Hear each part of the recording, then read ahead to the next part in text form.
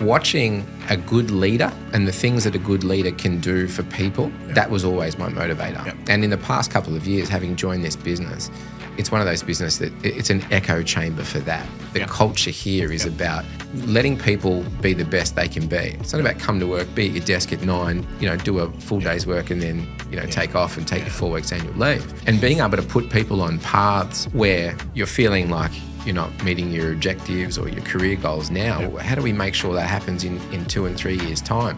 It's not about snapping the fingers and saying, oh, cool, I'm going to fix everything for you. But to your early point, understanding people and the desires and the drives that they have to be fulfilled, because everyone wants to feel important. Everyone wants to feel valued. I consider my job now to really just be like the megaphone for that, listening to people's desires and then being able to help them on their journey. That's more of what I'm here to do other than to do techie stuff.